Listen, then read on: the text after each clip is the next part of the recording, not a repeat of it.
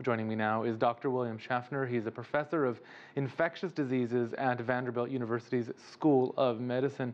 Dr. Schaffner, thank you for being with us. Let's start with Guterres' visit, the UN chief now there. How important is a visit of that level, at least in drawing attention to this, but also in helping it? So obviously, Roy, a visit is not a tourist visit. The Secretary General is going to come with an agenda, and he will be speaking to both the political leadership as well as the public health and the clinicians there caring for patients.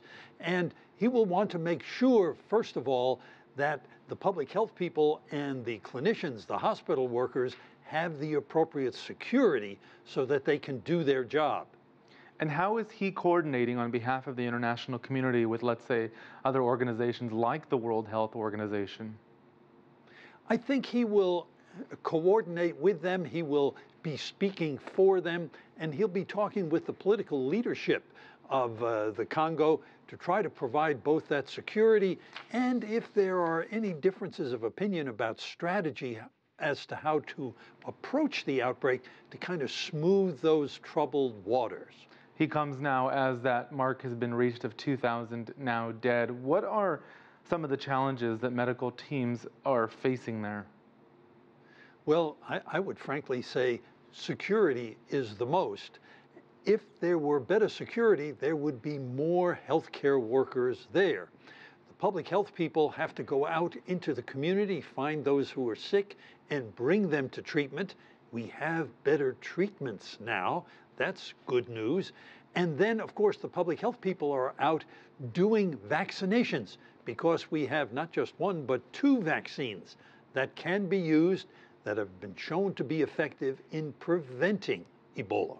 And now there's also been effective medicine introduced. How is that proving? Is it becoming successful and accepted? I understand there's been some mistrust there of the medical workers in the community.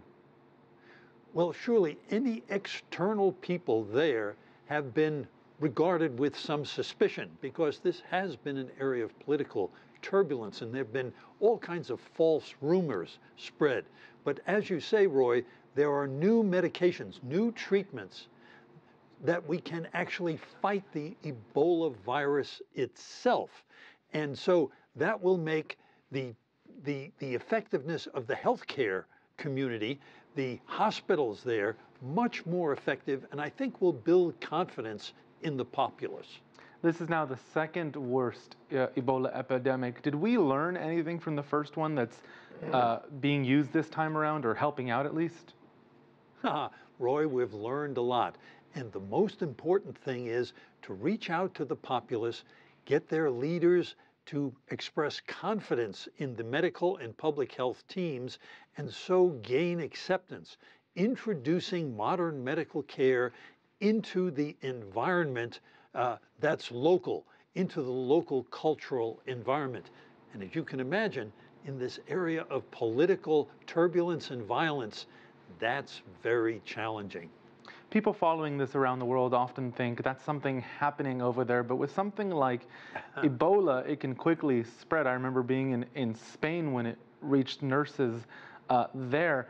What should people at home be doing if they're concerned, and how might they actually be able to help this situation in Congo? Well, we at a distance can watch this, and anything we can do to support in what we think and what we say, the activities of the CDC, the World Health Organization, Médecins Sans Frontières, everybody there working.